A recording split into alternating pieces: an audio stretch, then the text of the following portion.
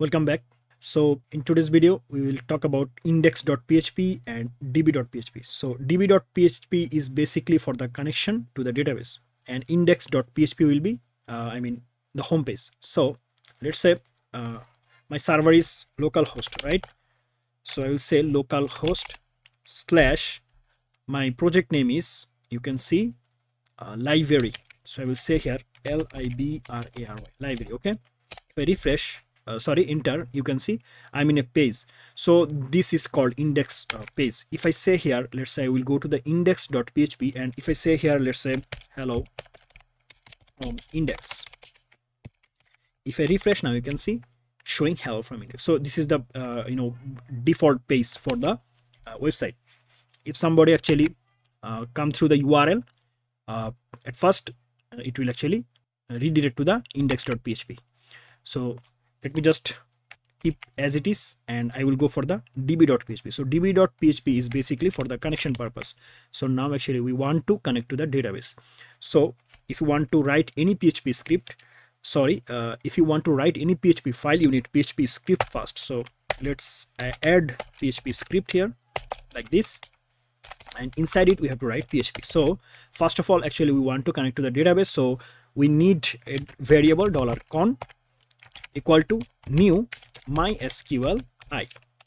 So now actually we can create a new connection, but in the mysql I function we need 4 parameters: one for the server, one for the username, one for the password, one for the database name. So we need server name, we need an username, we need a password, and we need database name.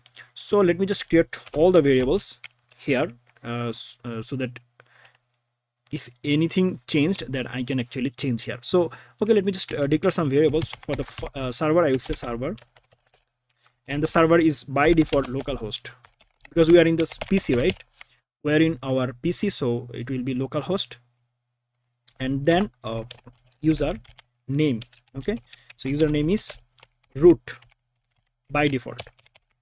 You can change it, but by default it is root. And let's say password, by default password is null. You cannot space, you cannot give here space. Okay, and we need database name. So I will say here $db name. So this variable can have any name. Okay, here actually we have to put the database name. So our database name is library db, library, library db. So now we want to actually pass all the parameters, all the variables as parameters. So first of all, server. So I will say here $server, comma $user, comma $pass, comma $database name.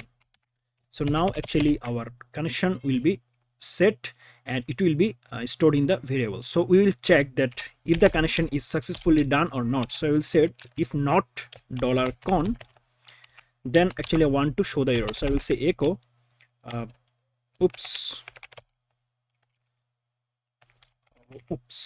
So we need one more O. So oops, I actually want to show the error. So the error is, I want to print the error, so I have to use here curly braces if I want to print inside double quotation. If I want to actually print outside this double quotation, I have to use here a dot sign to actually print the variable, value, because we need concatenation. So concatenation actually done by this dot. So actually I want to use this way. So you just have to give 2 curly braces, opening and closing. So here actually I want to say $con, my variable, and I want to print the error. So I will say the connection error, right? So actually I will say connect underscore error, because I want to show the connection error. So I will say connect error. Okay, and that's it. So otherwise actually we will do other things. So we have actually connect to the database, and let's say just for now actually I want to set else here. If it is not connected, then it will actually show this, and if it is connected, then it will actually show that echo that successfully connected. Now let's go here, and actually I want to go to the db.php. syntax error. Oh, so else. Okay, so if I refresh, now you can see successfully connected. So now actually we are connected to the database. Now every single page, if I want to connect to the database, actually I just have to include this. Let's say I want to access the dashboard, so I just need to set the connection to the database. So that time actually I just have to write here PHP script, and I just have to say here include, okay, double quotation, and inside the double quotation I just have to mention the file name db.php. So actually it will start the connection here. That's it. Okay, so in our next video we will show some other file, let's say login, register and logout. Okay, these three. Okay, so thanks for watching.